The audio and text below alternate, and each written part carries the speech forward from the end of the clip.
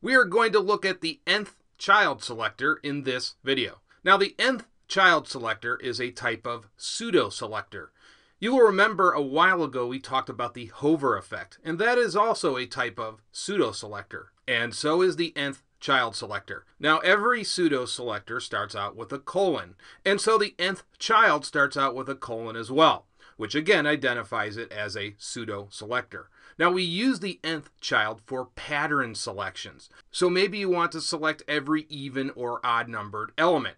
And that's what we are going to start out first with, selecting odd or even numbered elements. So you can see here I've created all of these paragraphs because I want a lot of paragraphs to establish a pattern. And right here, we're going to select our div, which of course has an ID of right, so we'll select that. And then we'll point to our paragraphs. That's what we want to target. So all of our paragraphs inside of our right div. And then of course we use the colon right here, and this kicks off our pseudo selector.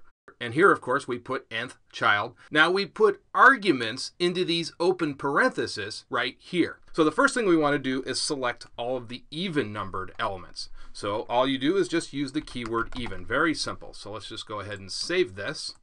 And so now if this works, all the even numbered elements should be selected. So let's refresh our page and you can see they are. So we have the second one, the fourth one, the sixth, the eighth, and so on. Now the opposite is the odd keyword. And you guessed it, that will do all of the odd numbered paragraph elements. So let's refresh our page and there you can see now we start out with the first because that is an odd number. 3, 5, and so on. Now you can also just put a straight number in here. Let's say you just wanted to select the third element.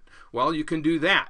And we'll go ahead and refresh our page, and there you can see you get just the third element selected. But that's not a pattern, is it? So if you want that to be a pattern, you put the letter N after it, and that will tell it to create a pattern. So if we refresh our page, there you can see, now we get every third element selected. Now, what if we wanted to do a little bit more of a complicated pattern? We can do that by adding a plus sign. And what you can do here is you can start it out at a specific point. So let's say we still want to go ahead and repeat this every 3, but we want to start it out at a very specific point. So again, you put in the plus sign, and then you put in where you want this to start out at. So let's say we want to start out at the 4th position instead of the 3rd position. And then after that, we want to repeat 3 again.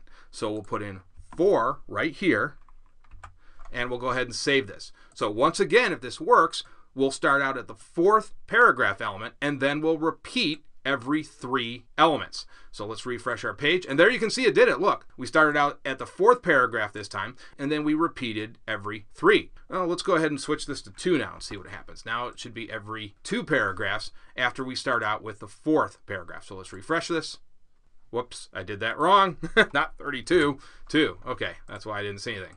Let's go ahead and refresh this, and there you can see we select every 2nd paragraph after starting out with the 4th paragraph. So that's how the nth selector works. I will see you guys in the next video.